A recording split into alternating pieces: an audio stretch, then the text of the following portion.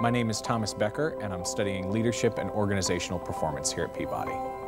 The reason I chose the LOP program was because I knew that I would be able to do really whatever I wanted to afterwards. The skills that the program would equip me with would benefit me no matter what the setting, and I really looked forward to the curriculum too.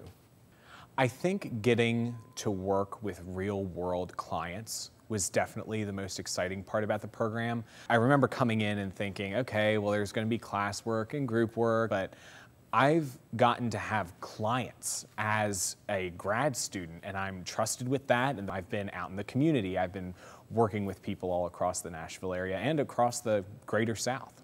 My position at Christ School in Asheville, North Carolina will be Assistant Director of College Counseling. My first job.